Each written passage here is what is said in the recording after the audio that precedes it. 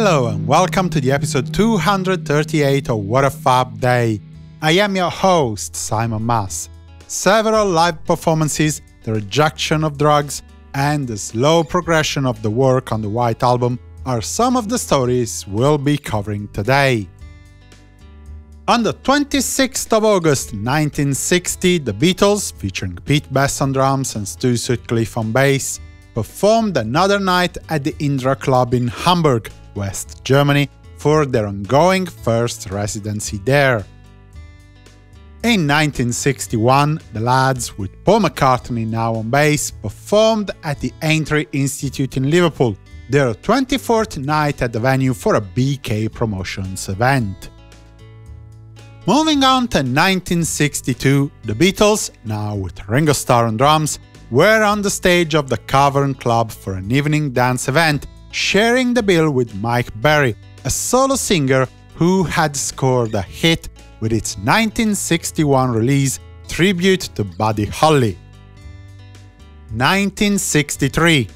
With the start of a new week, in keeping with what they had done in the rest of the August of this year, the Beatles started a new 6-night residency at the Odeon Cinema in Southport, another British seaside town. For the duration of the residency, they performed Roll Over Beethoven, Thank You Girl, Chains, A Taste of Honey, She Loves You, Baby It's You, From Me to You, Boys, I Saw Her Standing There, and Twist and Shout.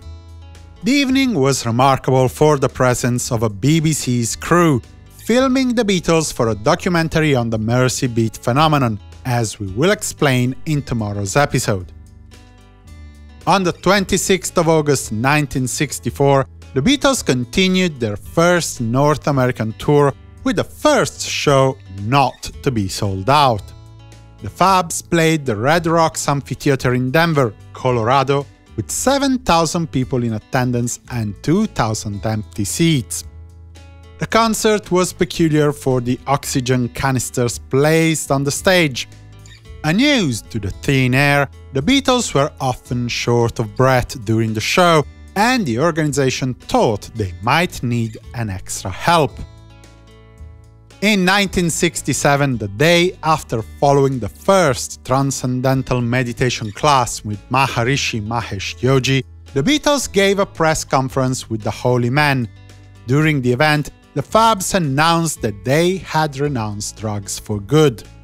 The decision was probably the result of many things, but George Harrison's visit to Haight-Ashbury, which we featured in episode 219, almost certainly played a part. The commitment to a no-drug life won't last for long though. 1968. Since leaving the Beatles on the 22nd of August, as we learned in episode 234, Ringo Starr had left the country to go on holiday in Italy.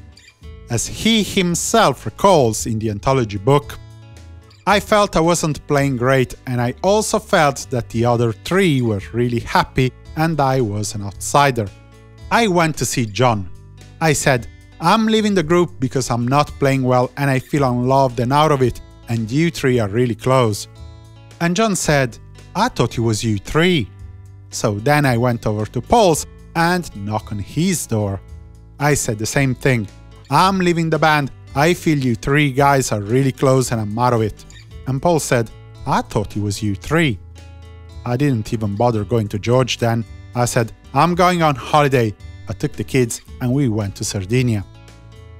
Since Ringo remained away on holiday, George, John and Paul, and balance engineer Ken Scott, decided to continue the work on the songs still left unfinished. Between 4 and 5 p.m., Scott remixed in mono Revolution 9, working again from the stereo master prepared by John Lennon. It was basically a copy of the stereo master, as it was impossible to recreate the piece in mono so that it had the same effect it had in stereo. Finally, in 1969, after the conclusion of the work on Abbey Road, George Harrison and Beatles assistant Mal Evans drove to Portsmouth, where they met Bob Dylan. The three spent some time together along with Dylan's family. In the evening, Dylan took a ferry for the Isle of Wight, where he was due to participate to the Isle of Wight festival on the 31st of August. George and Evans returned to London. This concludes this episode of What a Fab Day. You might want to head to www.simonmas.com/support to see what you can do to make sure that I will keep on producing the best music-related content I can. For the moment, I wish you a good day and a fab continuation. Simon Mas, music you love.